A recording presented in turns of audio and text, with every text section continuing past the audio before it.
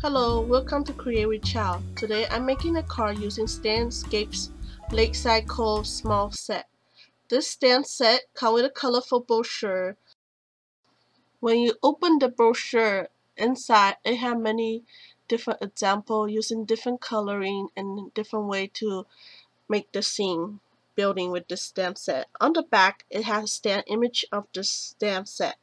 Also come with a laminate sheet that's easy for your rubber stamp to store on.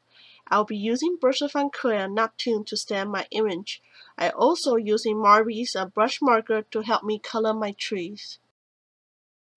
I line up this stamp in the middle because I want to be the focal point in the middle of the lake. And I use this ink. After I ink it, I added a Marby marker on the top. I don't have to worry about my marker get stained because it's easy to remove by grab a piece of scrap paper and just scribble on it. It will come clean. The marker is good to go.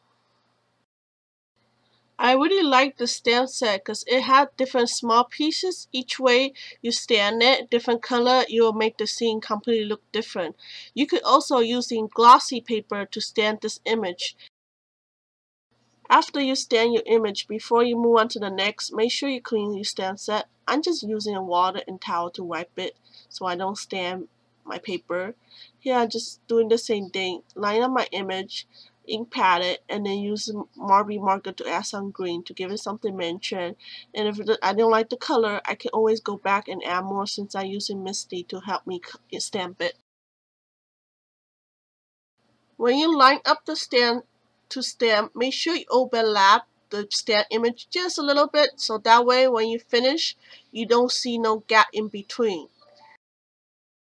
Here I'm just showing you what I stamped so far. The Lakeside Cove small set and the Pine and the Rock small set. You can see there's no gap. It goes well seamlessly because I overlap on top of each other just a little bit. Here I continue to try to finish up my scene. I added lily grass. Same thing, I stamped it with brush fine clear not tuned, and I added green using Marby brush marker green color to it.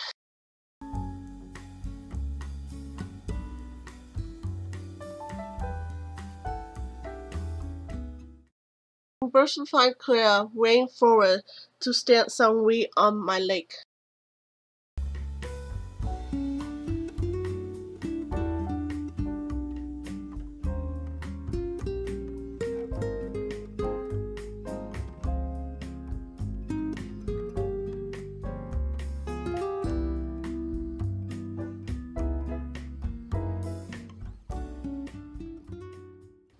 I'm using my favorite thing, cloud stencil, that I got from Not Too Shabby Shack to add some cloud using Memento Summer Sky to blending some cloud into my image.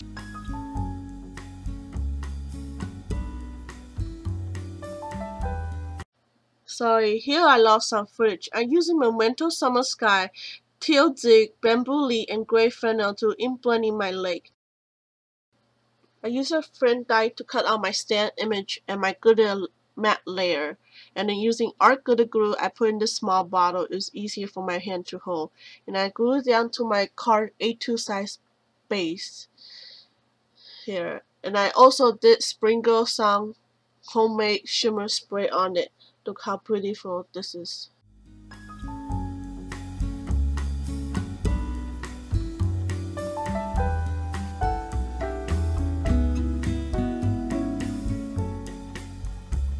Thank you. If you like this video, please don't forget to thumbs up and subscribe. I'll see you next time.